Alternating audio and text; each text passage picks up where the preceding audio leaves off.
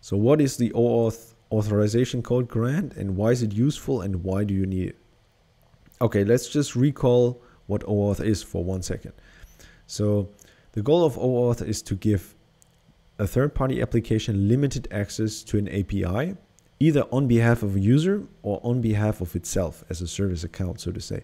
And this authorization code flow targets the first use case we talked about, which is giving a third-party application limited access on behalf of a user, right?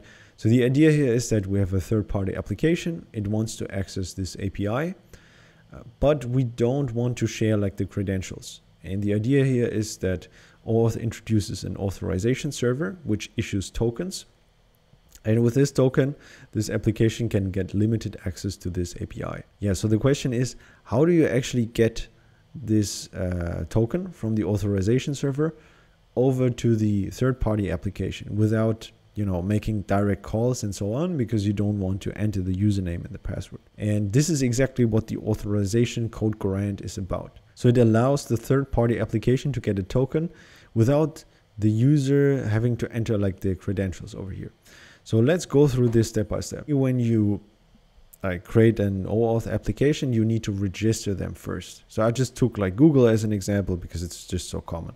So you go to this developer console, you upload like the logo, you add the description, and you register some redirect URLs, and you also get a client ID and a client secret.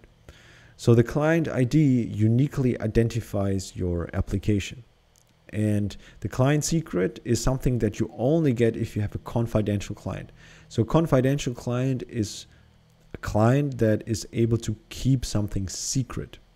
So a single page application like React would not be confidential because you can just open like the developer console and you can just take a look at the code. The same for like a mobile app. So these two would be public clients. But like an application that is rendered on the server side is considered a confidential client. And in that case, you would get a client secret as well. So typically in the setup process, it asks you what type of application you want to build. And then if it's confidential, then you also get a client secret. Yeah, so you kind of do this up front. One more note here, there's also like efforts in this OAuth working group that you can register these things dynamically. So there's already an RFC for that because it's kind of annoying, right? If you have a lot of applications, you need to do that for every single one of them. Maybe you want to do it dynamically. Okay, so you register this application and now the question is, how do you get access to the Google Drive API? And the way this works is you go to this website here, diagrams.net, and you make some button which says login with Google. And then if you click this button, you redirect to the authorization server. So this is important. So the URL changes from diagrams.net to accounts.google.com or whatever provider you use. And in this, or like with this redirect, you have like a couple of query parameters, which we're going to talk about like in a second, like on the details. But essentially you need to provide like the client ID, which identifies your application. So this is not considered secret or anything. A redirect URL, we're going to see in a second why you need that. Scopes. So OAuth is about giving limited access to APIs. So you could, for example, say, okay, I only want read-only access, which would not make sense with this application, right? Because it needs to save a file, but technically speaking, you could. And then there's a few other parameters that are mainly there for security. So we will talk about state and PKCE in a second. Cool, so you go here, you get redirected, you add a couple of query parameters, your client ID and so on. And then on this website, you actually enter your credentials. And this is important. So you only enter your Google account credentials at a Google service, which makes a lot of sense, right? So once you have entered like the credentials, the service says, yeah, okay, I know who you are. And then it says, hey, look, there's like this application. It's called diagrams.net, and it displays the logo and the text you have registered before. And this thing would like to access, or this thing would like to do the following things. 1, 2, 3, 4, 5. Do you want to allow that? And then you can say yes or no. And if you say yes, then Google says, okay, well, you allowed or you gave this application access to your API. Now what I'm going to do is I'm going to send you back to the application that requested it, right? Because that's why you're here in the first place, to use this third-party application. So you get redirected to this redirect URL. And now you also know why you have this application here in this URL here in the first place, right? Because how else would you communicate additional information? You need to pass this redirect URL in the like in the address bar. Yeah, one more thing is, for security reasons, this server will only redirect you to redirect URLs you have registered before. It's just a security thing. Otherwise, this whole process would be vulnerable.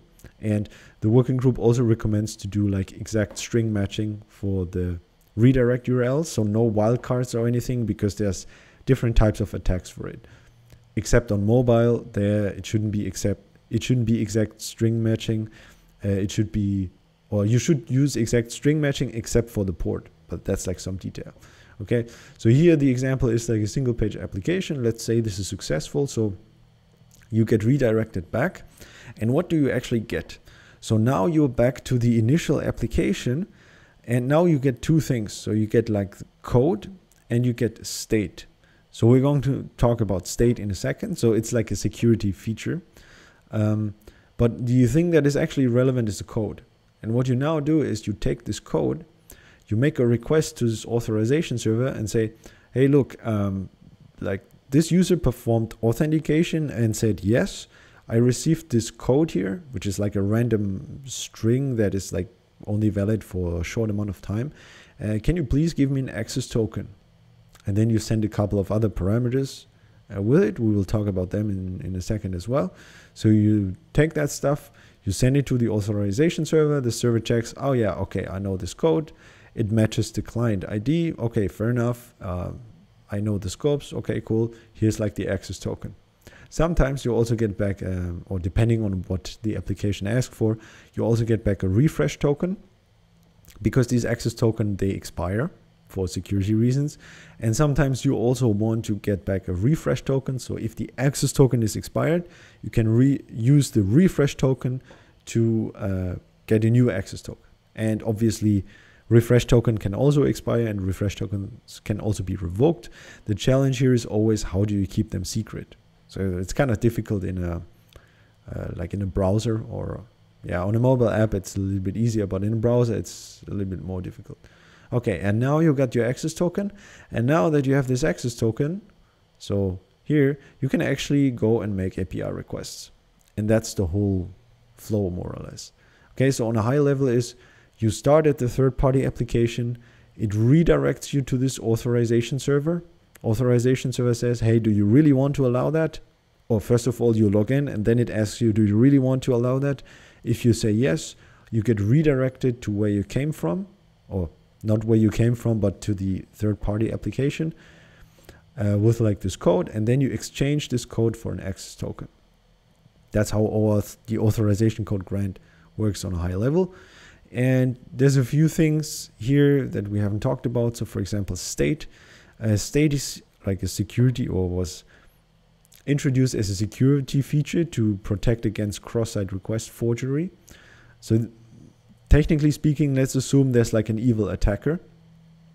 And let's say this attacker starts this flow on its own, gets an authorization code, and then is able to inject the attacker's authorization code inside of my flow, because I don't know, there's maybe some browser extension, some evil browser extension or something like that. Then if this application makes an API request, you would actually get an access token for the attacker's Google Drive, right? So I would take my file and upload it to the Google Drive of the attacker. And that's why you have this state parameter. So the state parameter is just some random value the application makes up.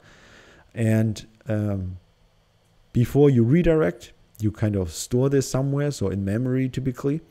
And then when you get redirected, you check, okay, is the state that I get back the same is this value here the same like the one I sent before? And that makes sure that the same application that initiated the flow is also the one that gets the access token. Now, this doesn't protect against all types of attack vectors. These days, there's like better ways on how you can do it. It's called PKCE. But this would like make the scope too big for this video, so I'm going to make a separate video on PKCE on what it is. Yeah, so let's quickly talk about this authorization code flow for server-side rendered applications. In principle, it's exactly the same. So you are on this application, you log in, or you get redirected, and then you log in, and then you get back the code.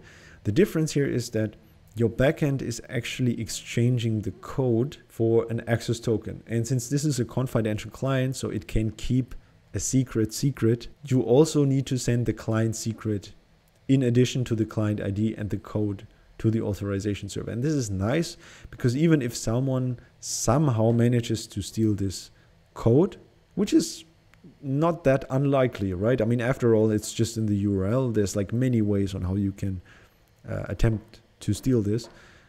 Like, even if you manage to steal this authorization code, like, you still cannot exchange it for an access token because you don't have the client secret.